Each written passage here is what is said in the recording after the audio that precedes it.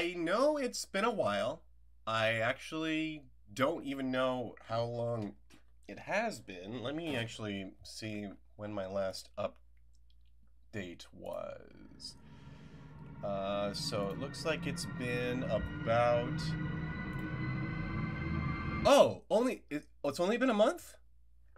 Is it has it only been has it when was this posted? July 2nd. Holy shit. Okay, I thought it was so much longer. Okay, that's great news. I thought it'd been longer since I posted an update video, but I was thinking, I've been having a really tough year. As some of you know, I've been searching for a new job, and I found one. But anybody who's ever worked in the food service industry, as soon as you get hired, you don't get the hours you're anticipating, even if they give you all that they can. And I'm working at a place that has pretty limited opening hours, so yeah, it was clear it wasn't going to be enough to actually live on.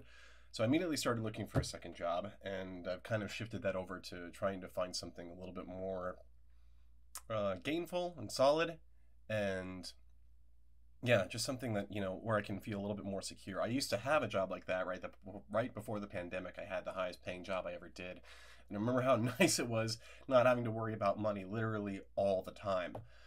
So yeah, that's still going on, and the fact that I've had to still deal with that has honestly been really, really depressing. My depression has been really, really bad, especially the last couple months, and I just haven't gotten any of the backlog of editing that I have in the barrel ready to go, because I've actually done a couple of like really long stretched out sessions with Steven.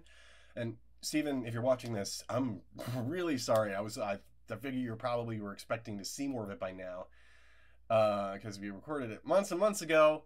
But yeah, I just even when I'm not busy, I I'm just so like tired and depressed that I just can't get to any of it. And so, that's just the reality of the situation. And although social media is typically more in line with it's kind of infamous for people only emphasizing the positive aspects of what's going on in their life at the time. I also understand that there's a real craving out there for authenticity, and I figure, fuck it. Why not just be honest and say that, yeah, guys, I'm really, really struggling right now to make content to keep myself motivated. The strike has been really, really rough on me, and any of you who have kept up to date with the actual details about what we in SAG are looking for versus what the studios are offering, just how bad it is. Like, I do pretty much exclusively background work up to this point. I haven't had any speaking roles in a SAG project yet, and they're basically wanting to completely eliminate that position altogether. They basically just want to do scans of us and just use us as digitally imposed background whenever they want, which means I basically never get to be on a set again.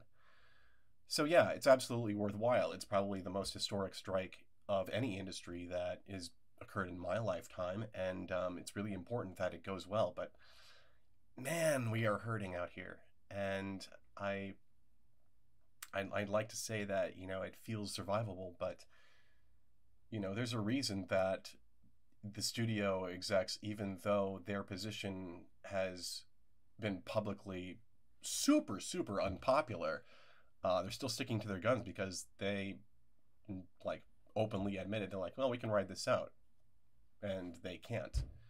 And yeah, that is the reality of it. So that's what I've been dealing with. That's why there's this huge vacuum of content.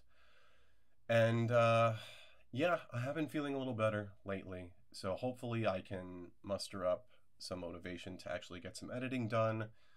Hopefully a job comes along the barrel soon. But yeah, for right now, thank you to anybody who has taken the time to stop by my channel while I've been busy / too sad to do anything with it. But all of that content is still coming. It's just a matter of, making it happen, which is, as anyone can probably understand, a lot easier said than done. But thank you all so much for coming to my TED Talk, and take care of yourselves and be well, everybody.